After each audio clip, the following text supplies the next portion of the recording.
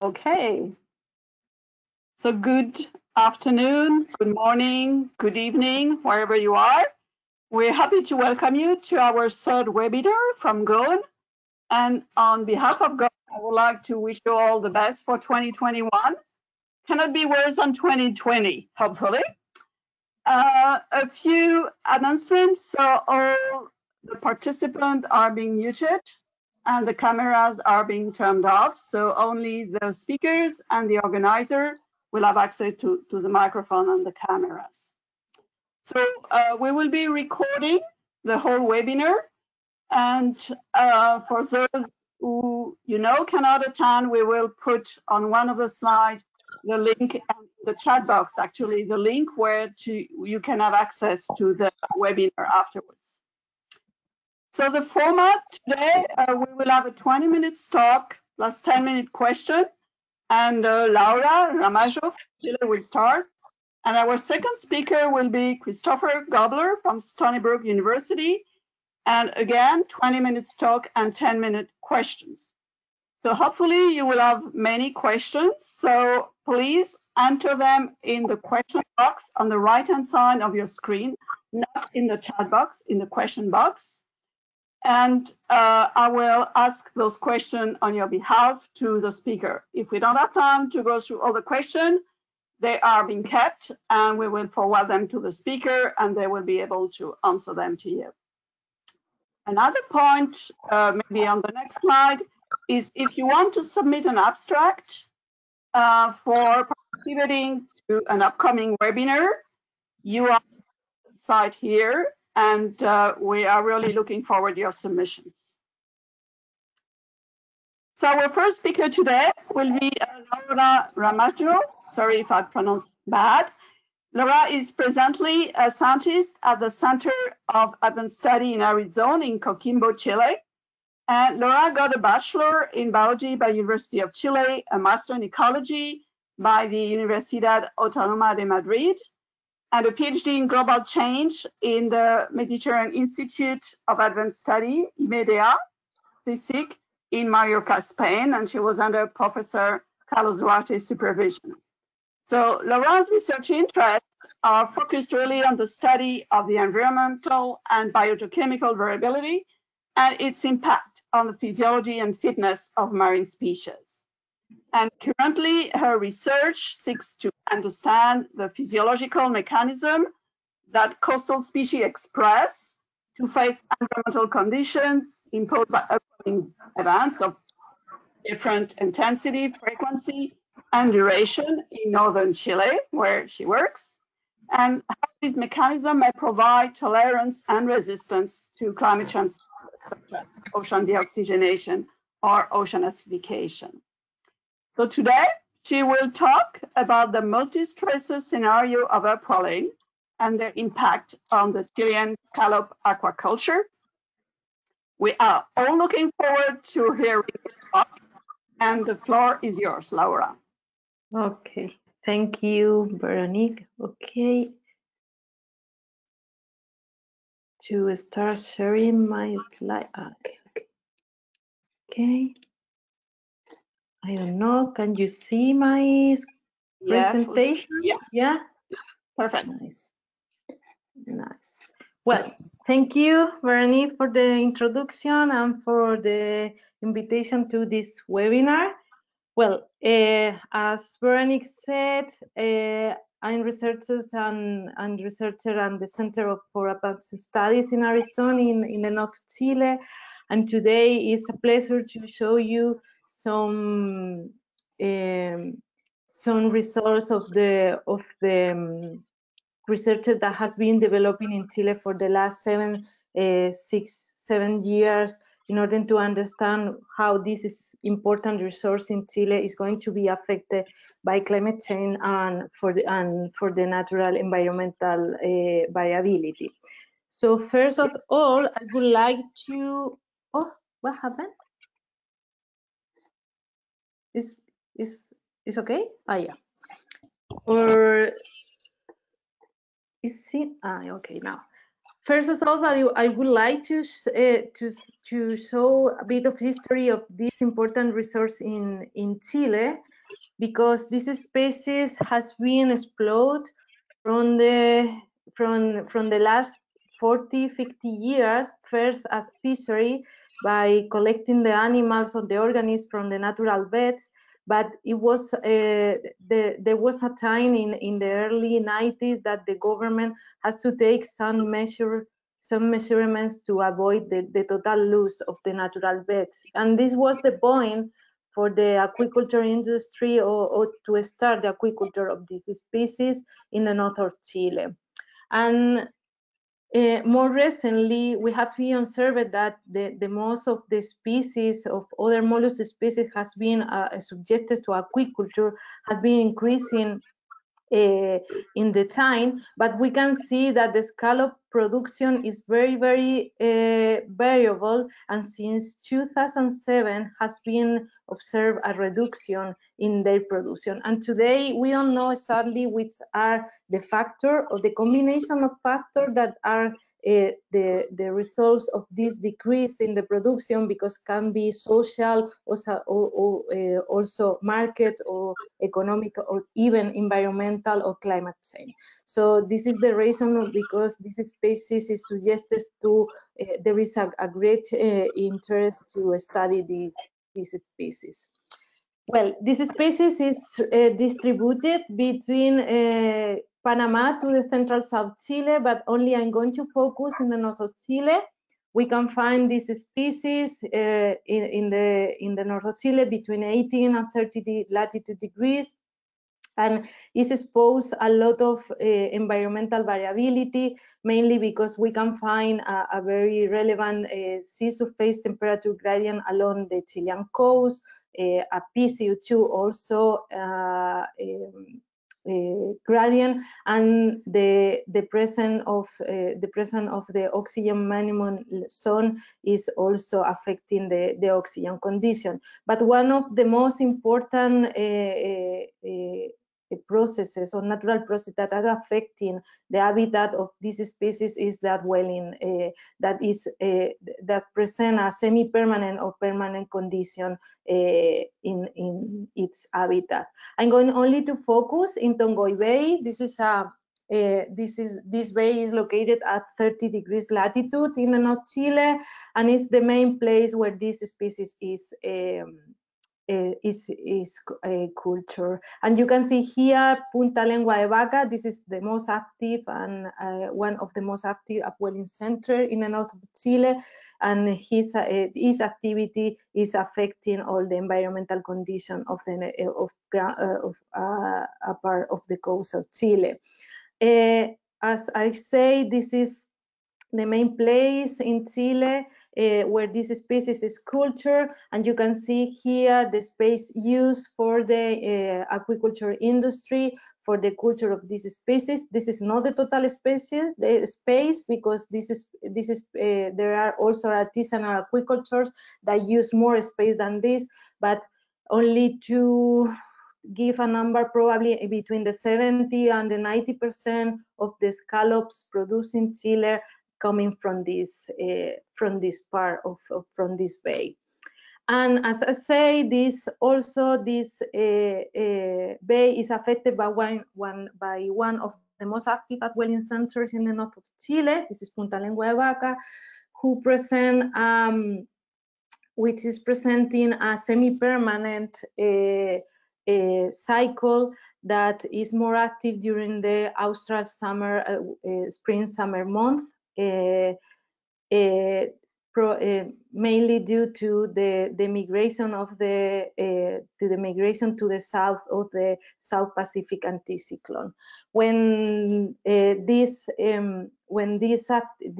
upwelling center is active, the wind stress in the zone start to increase, and this is highly related with the environmental condition of Tongoy Bay and other related or near zones. But you can see there is a high decrease in the sea surface temperature condition due to the properties of upwell water. But also, however, today there is a lack of information about how many other variables that are impacted by upwelling process are affecting Tongoy Bay. So because we know that upwelling waters are rich in nutrients, high in CO2, low pH, present low pH condition, and also present low oxygen concentration.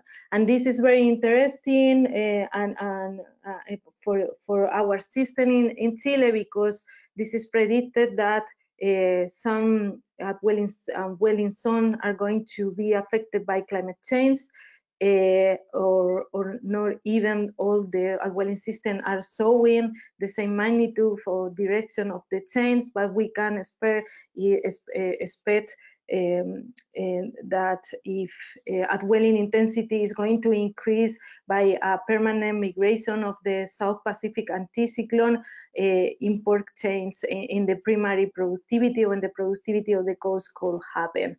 And this is mainly because under higher or stronger upwelling intensity, a stronger turbulent adventure process could happen.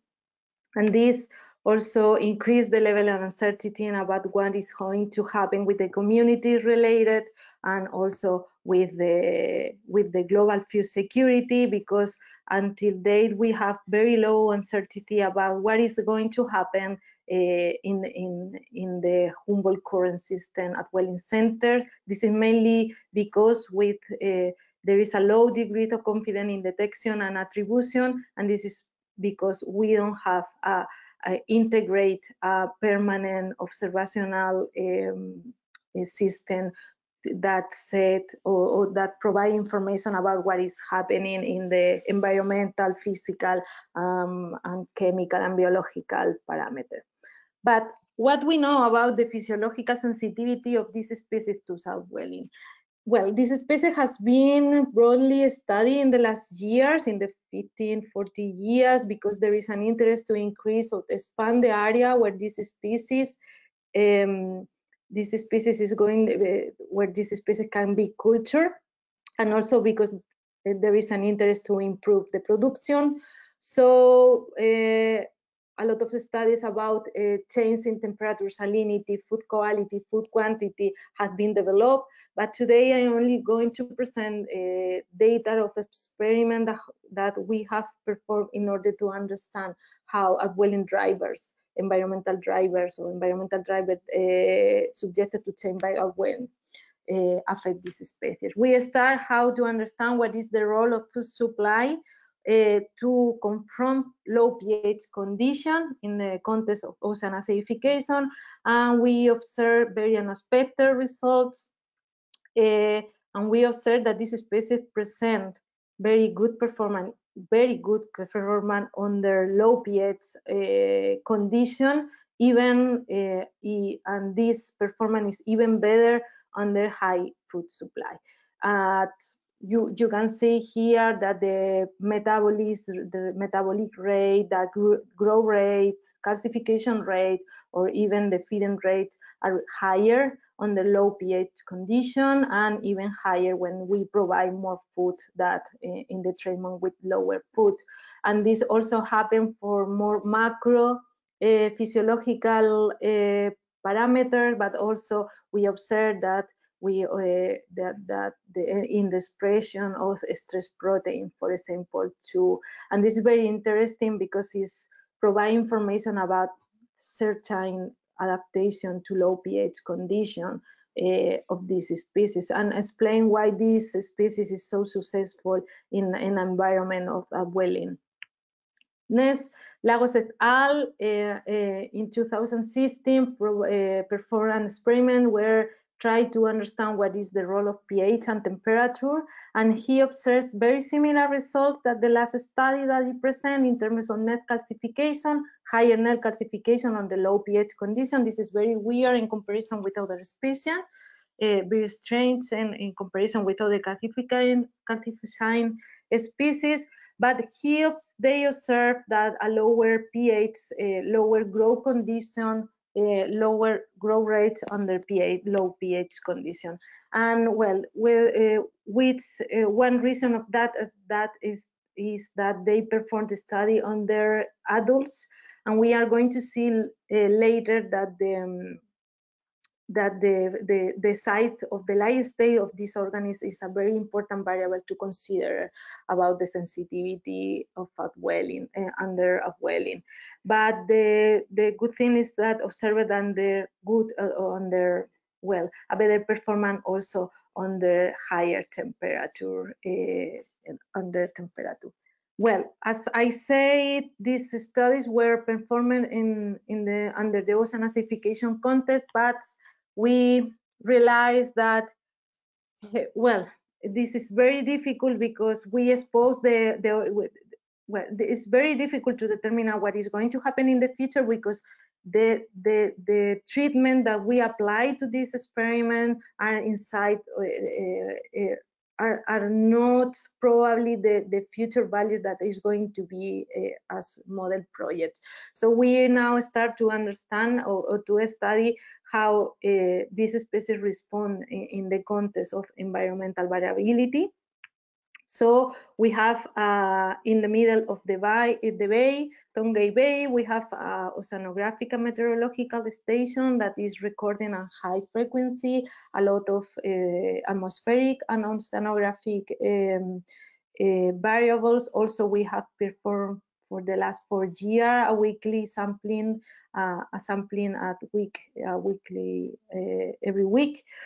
In terms to understand the carbon system, the nutrient system, the chlorophyll, and other variables. But this information is very useful to understand or to provide information for the experiment at laboratory, for example, to understand how they respond to maximum, average, and minimum values. So we performed this experiment that would try to understand what was the response of this species to isolated and combined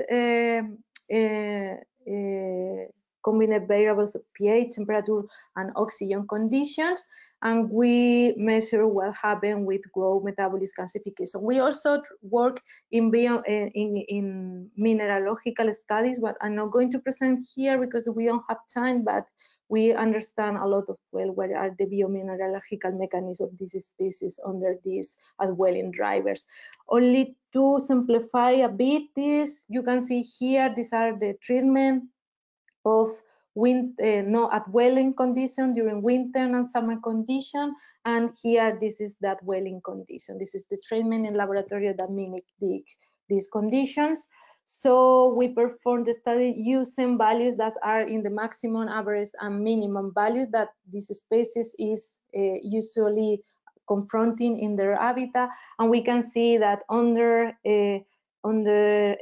upwelling condition we can expect a lower growth rate. However, well, we don't observe also change in the metabolic rate, but we observe that the calcification rate were even higher, and this is showing that a specific or maybe the presence of a physiological trade-off between growth and calcification. And well, we observed also that the performance under higher temperature was always better, but this has very a fitness cost in juveniles of the scallops, and we observed that during the experiment we observed higher mortality under the higher temperature treatment, and this mortality was even higher under hypoxic treatment, and start at the beginning of the experiment. That this is suggesting that hypoxia and low oxygen conditions are important to define the performance of this species and the fitness, and also the presence of mechanisms, but finally a not very good response to maintain this mechanism, probably due to the lack of energy or metabolic energy. But we went to the field. We went the last year, 2 years ago, we went to the field and want to know what is now happening during that upwelling season. So we performed a field experiment during the spring and summer season. And first of all, well, we define three random periods where we check how the organisms are responding. We were very lucky about when we finished this experimental period, but we observed that the Tongoy Bay is very variable in terms of temperature, in terms of oxygen concentration, pH, and also chlorophyll. And you can see also that, well, we measured these environmental properties of along of the water column because the culture of this species is between 5 and 30 meters. So we want to understand what is happening with the organisms that are culture at deeper depths. So you can see that there is a lot of variables well, temperature is, you can see here the range between 12 and 17 degrees, the low levels of oxygen in the water columns during the upwelling season.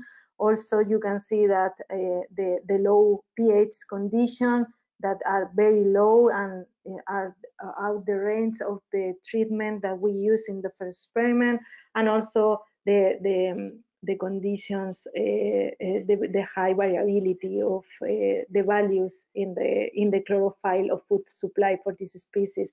But I want to stress that oxygen and chlorophyll were the present the higher variability in terms of for both depths during this experiment that range between 63 to 20 in case of oxygen, or even more in chlorophyll.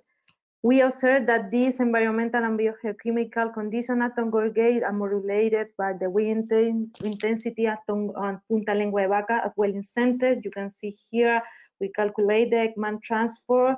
When more negative at these values, the wind stress is higher and that welling is present. So you can see that during the first period, the Ekman transport was higher, and the temperature and the DO, the pH, and the it was lower, and the chlorophyll was higher. That is a typical pattern of the presence of upwelling waters in the seawater. As the Ekman transport increase, or that welling intensity decrease, we can see an increase in the temperature, in the oxygen, in the pH, and we can discuss this later, but there was an important decrease in the chlorophyll condition, and this happened in the entire column from 0 to 23 degrees. We use the temperature, high frequency temperature, and oxygen register during the experiment to calculate through the temperature and dissolved oxygen anomaly how many cooling and desoxygenation events occurring during the three periods, the intensity, and the number, and the duration, and the duration of this event. Well, here you can see in this part of the table, in the first part of the table, you can see that statistically there is a high correlation, a significant correlation between Ekman transport and temperature and dissolved condition. But also I want to stress that during the experiment, there was an increase in the number of cooling events, desoxygenation events from period 1 to period 3, but there was but the periods, this lower period presented higher duration. So it was, we can see that cooling event or desoxygenation event lasted from 9 to 13 days in the water column. And also I want to highlight the intensity of these events was very, in terms of desoxygenation event, and in cooling event it was not so clear, but the intensity of these events were in terms of oxygen, the loss of oxygen in the column was very, very high during the first period.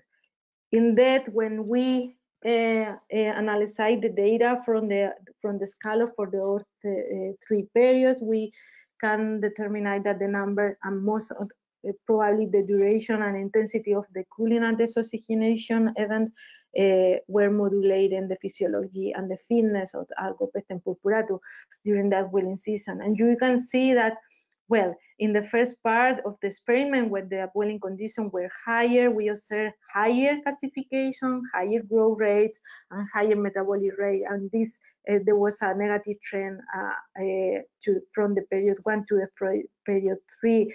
But this better performance under upwelling condition, or higher or stronger upwelling condition, has very bad consequence on the mortality rate, and we lost the 45, almost the half of the organisms, experimental organisms. Also, I want to stress that the condition in the water column at deeper depths are always present: lower pH, low oxygen, low chlorophyll, and low temperature, and well, the mortality and also this growth calcification parameter was also in this case lower, and the mortality was also higher.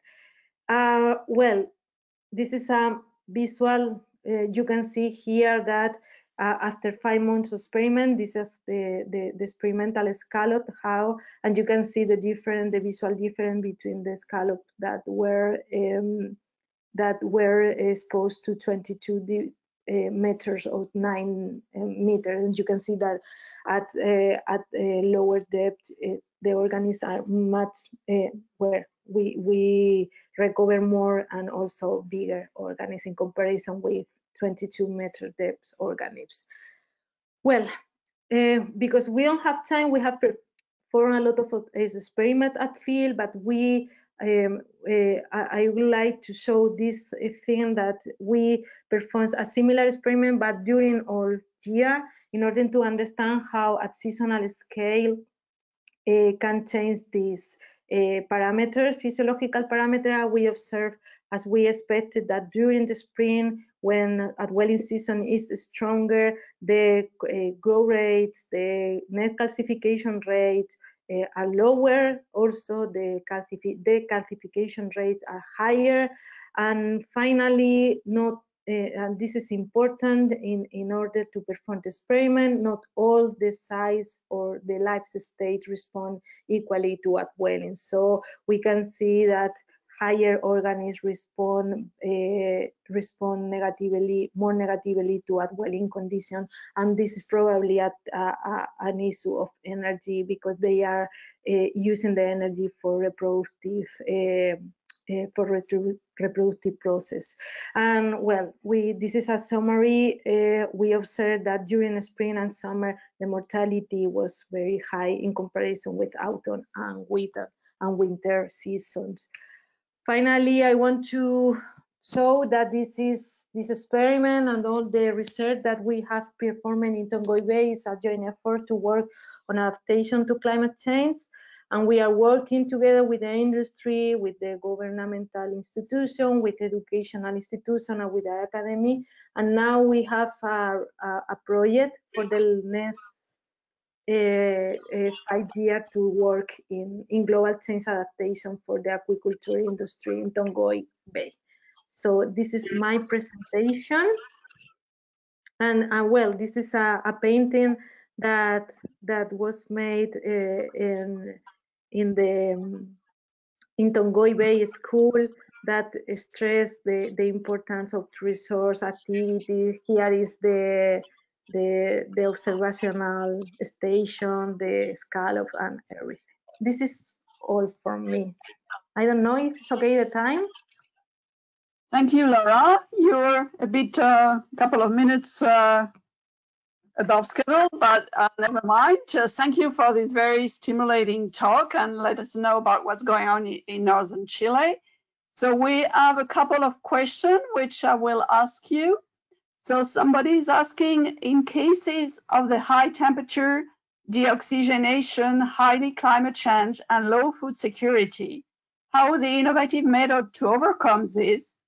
Can they be making the food supplementary for the aquatic organisms to make notes for the scientists by using these modern methods? Is that right? So in other words, can you translate those findings for helping, scallop aquaculture people? Okay. Yeah. Well, first, all this information is continuously exposed to the community that is culturing this resource. So we discuss continuously how to define the next experiment. For example, they have some doubts about the food, the kind of food, or when they have to accelerate maybe the process to pick up the animals from the field. So usually, well, this is a very start working that we start working with that. So we hope that in the next 5 years we can provide a better adaptation and measures to help to the industry and the artisanal aquacultures. I don't know, it was the question because it was so long. So thank you. I have another one. Kirsten is asking how you calculated the percentage of the variability for pH. As it is a logarithmic scale, the variability should be higher. Well, this was, yeah, I did this calculation very quick for the presentation, but yeah, maybe the variability is going to be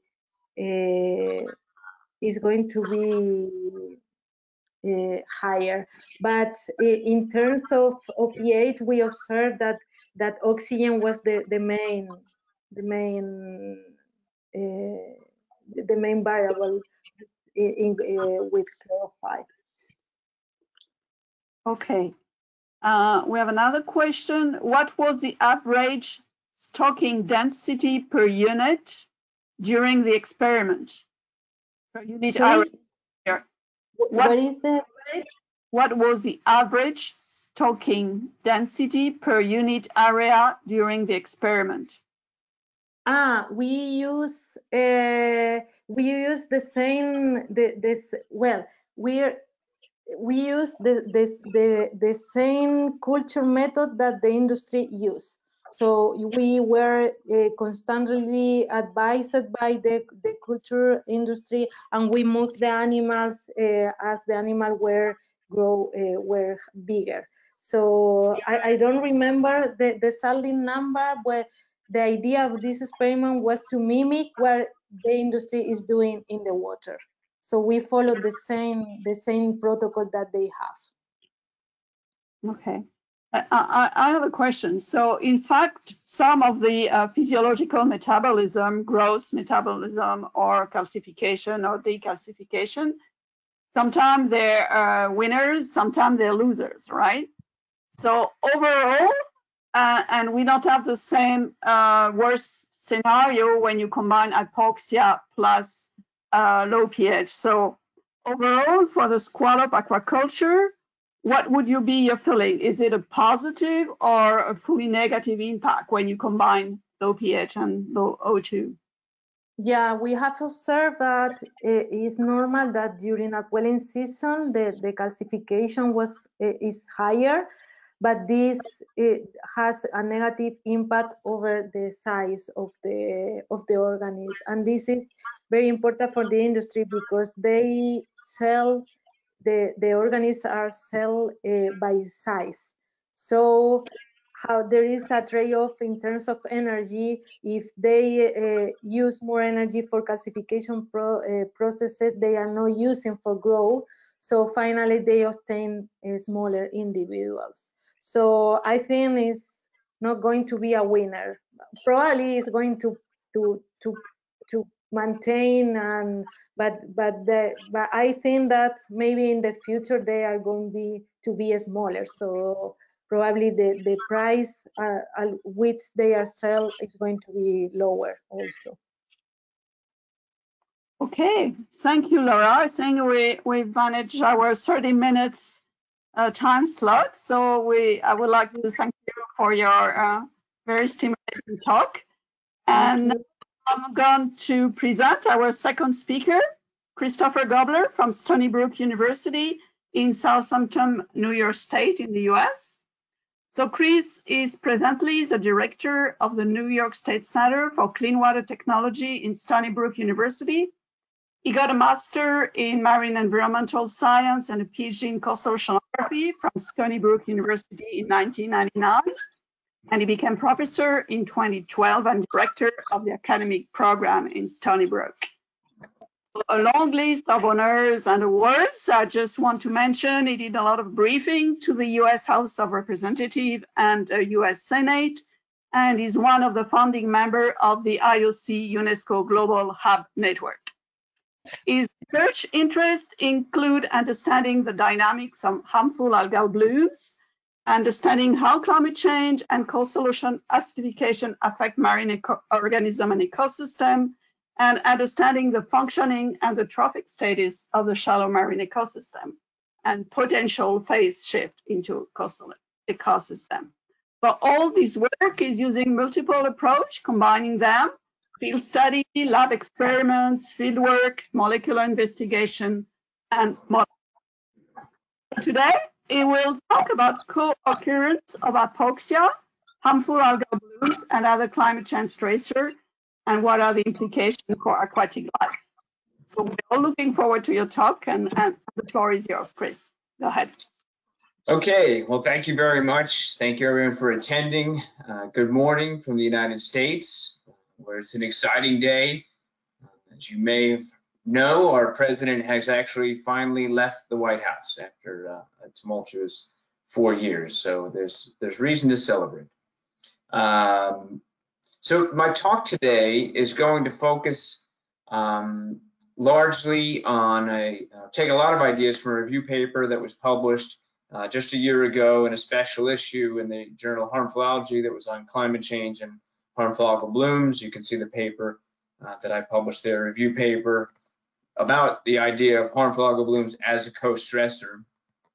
I'll also be presenting some ideas that I shared and we shared as a group in a joint meeting between the GO2NE group and also Global Hab.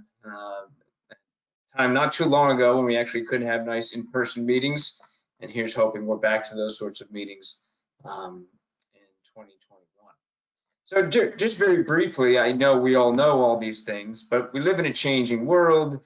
The temperature record for 2020 just came in and affirmed that 2020 was the warmest year on record as a tie with 2016.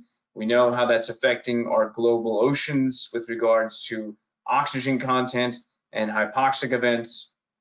We know how CO2 is changing in the atmosphere and how that's affecting the ocean pH.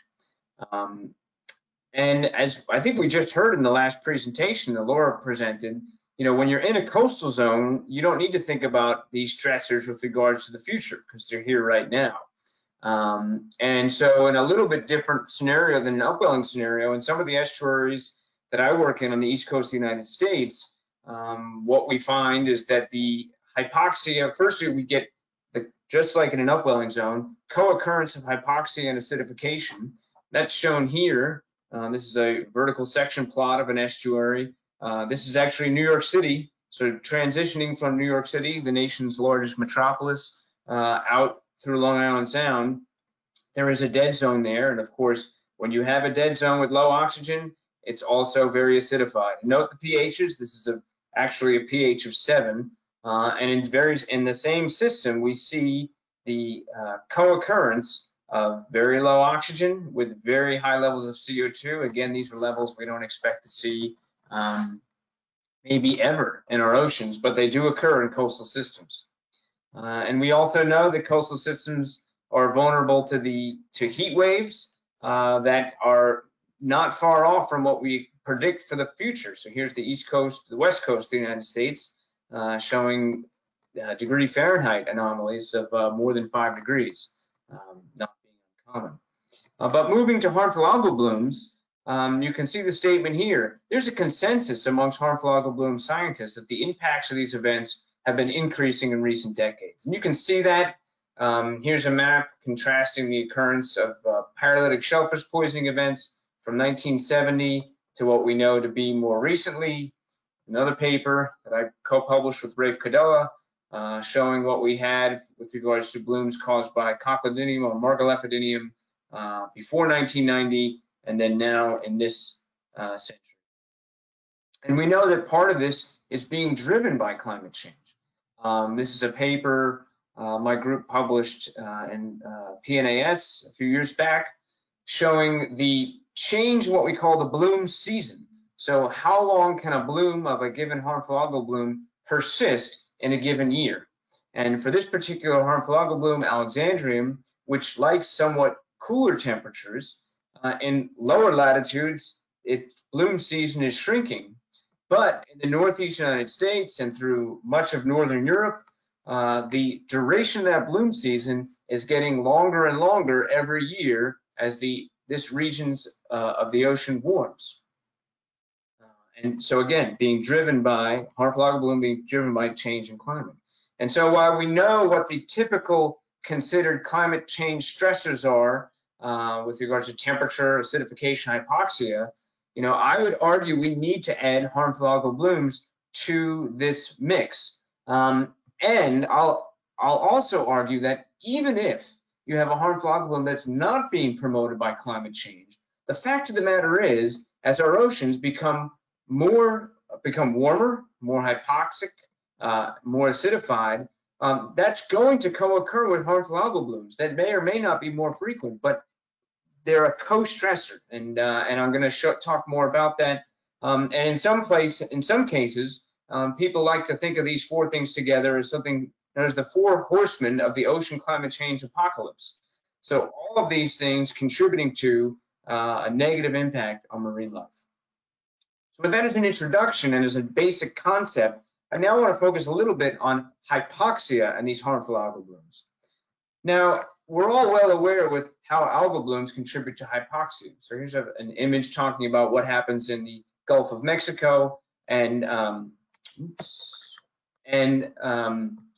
we all know this story where nutrients promote an algal bloom that dies off, and after the algal bloom dies or is grazed down, then there's bacterial metabolism, and then that leads to hypoxia. And my group has generated certainly data to show this. I'm going to show the oxygen in a second, but here's 2 years in a place called Jamaica Bay, which is in New York City. And this is a vertical profiling sonde, which shows with depth the levels of chlorophyll. I'm about to show you what the time is, but you can see a series in 2 years of algal blooms occurring. Now here's the dates. And so what I'd like to show you, or what you can probably clearly see, is that we have algal blooms coincident with high levels of dissolved oxygen. And if you can't see here, the oxygen peaks at 12 milligrams per liter, and the reddest is 0. So every time we get an algal bloom, we see in our surface waters the oxygen levels are well oxygenated. You can see that repeated in the following year. But what I'd also like to emphasize is how low this extended hypoxia events that we see in both years occur when there's no chlorophyll or no algal blooms whatsoever. So this is what we typically expect, right? We get basification by the algal bloom and acidification in its absence. And if we plot the data together in a single plot that considers pH, dissolved oxygen, but now also being colorized, so you can see here, the redder it is, the higher the chlorophyll. Again, you see this basification and this supersaturation of oxygen with an algal bloom, but then note what happens. In the absence of an algal bloom, the system just collapses into being a zone of hypoxia and acidification. And we can also see this on a diurnal basis. Here's taking all the data, but now plotting it from midnight to noon, then back to midnight. And what you see is at night, when there's no photosynthesis, you get these sags in both pH and, as you can see, oxygen. During the day, you get again the supersaturation and the high levels of pH. But what I'd like to emphasize is that this Jamaica Bay is a system that experiences diatom blooms, but not all algal blooms are formed by diatoms. Diatoms are typically not harmful. So my question, or what I'd like to talk about now, is how the algal bloom relationship changes when it's a harmful algal bloom. And to do that, I'm going to borrow on a event that occurred on Long Island a few years back. Was within the New York Times, very large fish kill of millions of fish spread across the shorelines. And thankfully, we had right in the middle of where the fish kill occurred, a monitoring sonde, so we could look at what was happening there. And that's what's shown here. So what we're looking at here are the changes in chlorophyll leading up to the bloom. Now remember, what I had said is that typically these events, the sequence is algal bloom, death of algal bloom, hypoxia, fish kill. Note what's happening here. The chlorophyll levels are increasing. Now if I show you, and those chlorophyll levels are due to a harmful species within a genera of Gymnodinium. But here's the oxygen levels.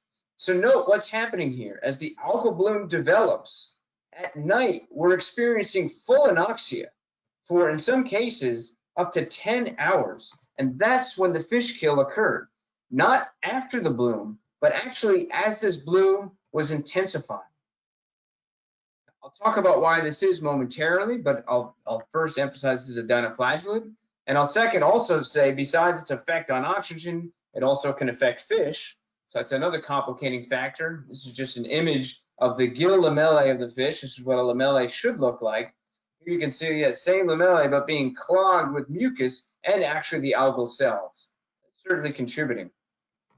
We turn to a second type of harmful algal bloom now, known as Cochlodinium, or also Margalepidinium polycricoides. And what you can see here is these are very dense and widespread blooms that discolor the water, and can very common across estuaries, particularly on the east coast of the United States, and are known as specifically fish-killing harmful algal blooms. We've seen that in our marine labs. Fishermen have also seen that as they use these devices called pound nets, where their fish, when a bloom moves in, will kill off the fish. Now, typically we've thought about this because we assume that this organism, the Cochlodinium, is excreting reactive oxygen species. But what I'd like to show you now is the dynamics of oxygen during one of these blooms. Here we had two different sondes, both in surface waters and in bottom waters.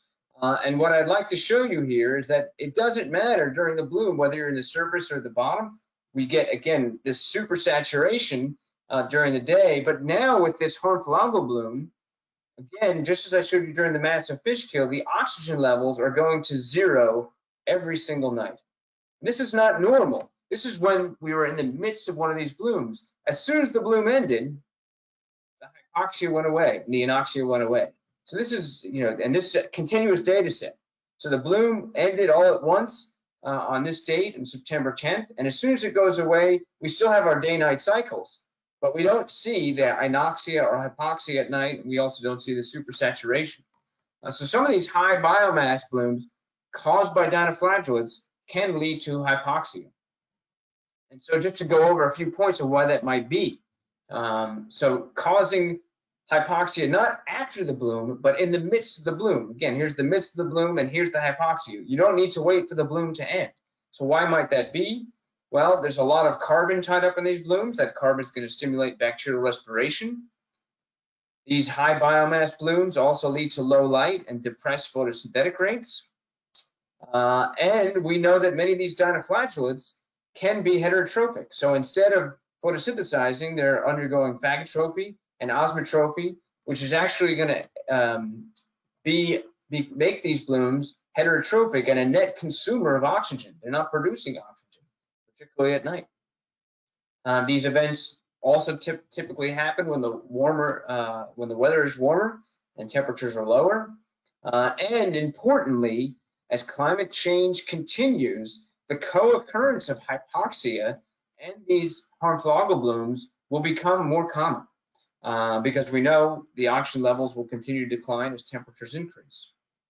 So hopefully I've convinced you that harmful algal blooms are co-occurring with hypoxia and other climate change stressors. And they're one of the climate change stressors. How is that affecting marine life?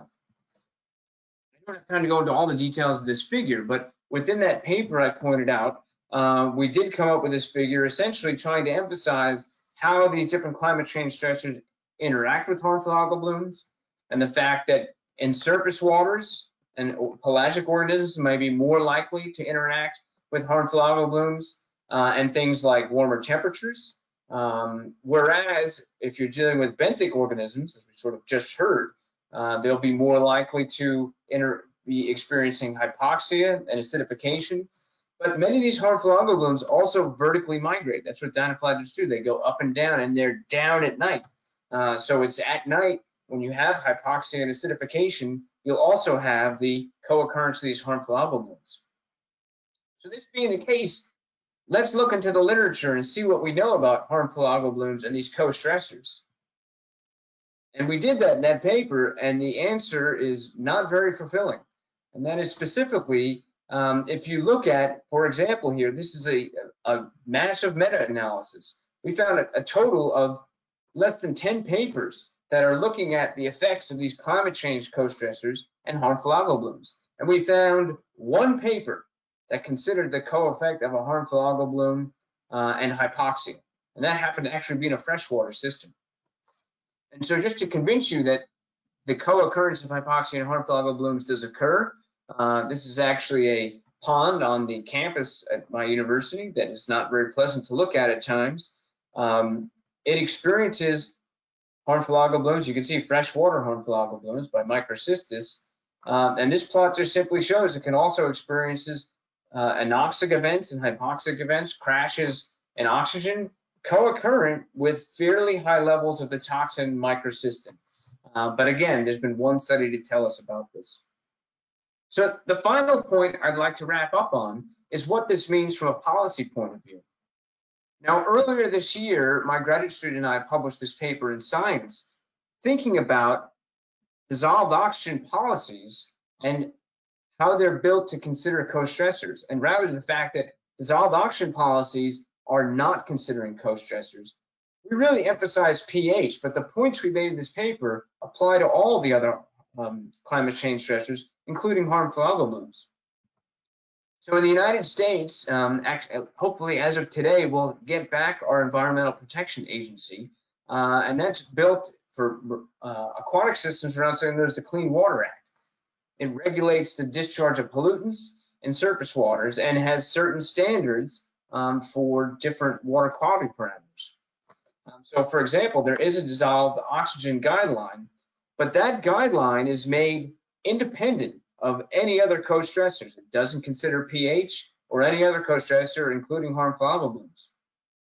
And we know, as we even saw in the last presentation, that when you have two stressors together, it totally changes the effect on important fishery species. And so I'd conclude with the fact or the idea that the co-occurrence of acidification and harmful algal blooms or their toxins is probably more harmful than the co-occurrence of acidification or hypoxia. I have acidification, I should say hypoxia, but it's more harmful than the hypoxia alone. And so the Clean Water Act and likely other policies, because a lot of other policies across the globe are built on the Clean Water Act, for example, in Brazil and in China, these policies are likely less protective of aquatic life and fisheries than we hope. So to wrap up, one of my main points here is that harmful algal blooms are a climate change co-stressor and do need to be considered because those harmful algal blooms can have severe effects on aquatic life. When we traditionally think about harmful, just algal blooms in general, we think about a sequence of events. The algal bloom occurs, the algal bloom dies, and then you have hypoxia. But what I've shown you today is that some harmful algal blooms directly and immediately cause hypoxia. So the hypoxia is occurring during the harmful algal bloom. And the co-effects of harmful algal blooms and hypoxia are really unknown. Our meta-analysis pulled up one study. And finally, the co-occurrence of HABs and hypoxia will certainly become more common in the future. So I thank you for your attention. Thank you, Chris, for this very stimulating talk. And I really like your 4 horsemen apocalypse. I think this is perfect. And yes, it is a very special day today for the US, but for the whole world, actually. So we have a couple question in the question box. So nice talk, Chris. Is the direct linkage between bloom and hypoxia in deep water more a function of water depth than the species blooming? I don't think so, because, I mean, I'm sure, certainly depth is important, but I didn't say, and I was remiss to not mention, that those systems that I showed that were going anoxic at night were only a few meters deep. And so, and the measurements, as I already showed, in those same, the one case, I had two different devices measuring dissolved oxygen surface and bottom. In that shallow system, the surface waters went anoxic at night as well. So certainly deeper systems will be more prone to hypoxia during HABs, but what I showed is that shallow systems can also become anoxic at night during harmful algal blooms. Okay, thank you. We have another question. What is the effect on PCO2 during the bloom, if that was recorded? So for those particular events, we don't, the two that I showed, we didn't have data, but we have seen for some harmful algal, I should emphasize, I already showed in my talk, remember, there are some that cause basification, not acidification, but there's others that certainly when you have the anoxia, you have supersaturation of PCO2, and you can have over 1,000 microatmospheres of PCO2 during those events, particularly at night. Okay. A more general question, with what dynamic and pragmatic innovation, ideas, and exceptional application based on Earth observation, atmospheric surveillance, management, marketing, and energy, which address the global societal and commercial challenges of the 21st century before, during, and after the COVID-19? I'm not sure I got the question. There are a lot of words in there, and I'm not sure what the question was. Okay. Another question. What is the level of maturity of the model which are simulating the harmful algal bloom? Can we forecast them? Yeah, so there are very good harmful algal bloom models coming online. The important thing for any model for a harmful algal bloom, however, is that it needs to be species specific and it needs to be ecosystem specific. So there's been, for example, great progress on the west coast of the United States looking at harmful algal bloom Pseudonychia and domoic acid events, and they can predict those fairly regularly. There's another one for the Great Lakes and microcystis blooms, yet another in the Gulf of Mexico for Corona brevis blooms. So modeling is coming along, but again, these models must be built species specific and ecosystem specific. Okay, I have a quick question. Actually, the question was whether there is a sequence. We have the HEB first and hypoxia, or you showed that for the dinoflagellates, it can be simultaneous. So my understanding was that the Don Anderson's group from Woodsall, they were trying to, they were quite good in forecasting those. Am I wrong? Yes, they've had some success in forecasting those harmful algal blooms as well in the Gulf of Mexico. Those particular events, however, excuse me, the Gulf of Maine. And although I should mention, I would emphasize those events typically are in colder waters, and probably in that event, the hypoxia is less common. Okay. Another question, if there is no hypoxia signal after the HEB events, does that mean the most of the algae have already been decomposed? In other words, when, how, and where are the algae of HEB decomposed? I mean, yeah, eventually all the harmful algal blooms will decompose and lead to further hypoxia, particularly high biomass events. The way they decompose and when they decompose is really going to be, just like with the models, ecosystem and species specific. Okay, Let's see if I have more questions. I do not see. So I have another one. People now really to look at climate trends in model, many people use climate velocities, you know, taking isotherm and seeing how a species may progress following isotherms. We have been doing that in our group with oxygen concentration, right? But like you say, you could do that with pH, for instance.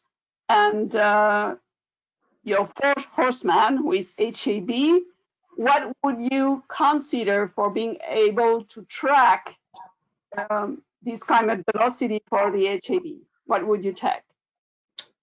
That's a great question. I think, again, species and ecosystem specific. And, you know, I think we all are familiar with the trend in climate change. There are winners and losers.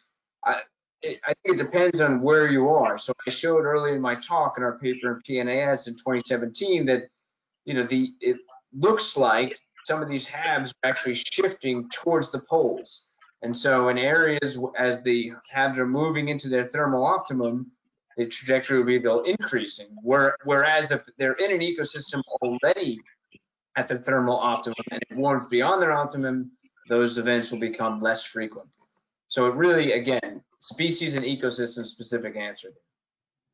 Okay, I will go for two more.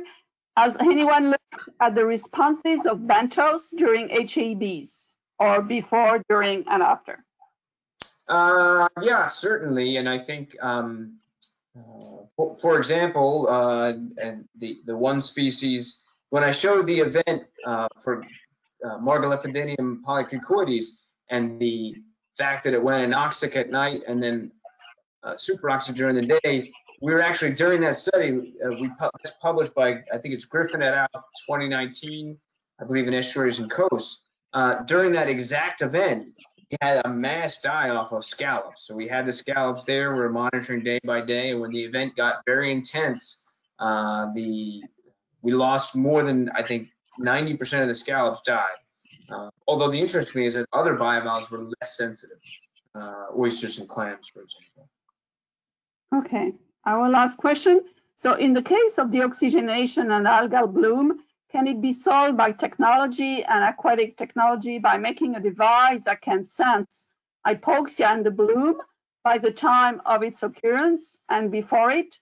And that can be done by the spatial transducer, and the scientists can do that by making experimentation by the in vivo and in vivo manner and by the observatory tool.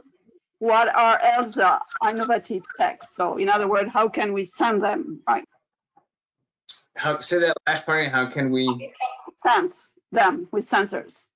Yes, so there, you know, a lot of what I showed was actually, it was basically, I showed chlorophyll, of course, but, you know, those devices were all telemetered. So we're able to observe all of these in real time with specific devices and see, in fact, as it happens every 10 minutes, chlorophyll levels going up and oxygen levels going down. And other colleagues, for example, Don Anderson's group on the east coast of the U.S. and Chris Scholen's group on the west coast of the U.S. have developed what they call the environmental sensor processors, which go even further than looking at chlorophyll, can have molecular probes for specific species and can detect specific species of harmful algal blooms. Okay, a last one. Is it possible to have the same effect on pH and oxygen with not harmful algal bloom?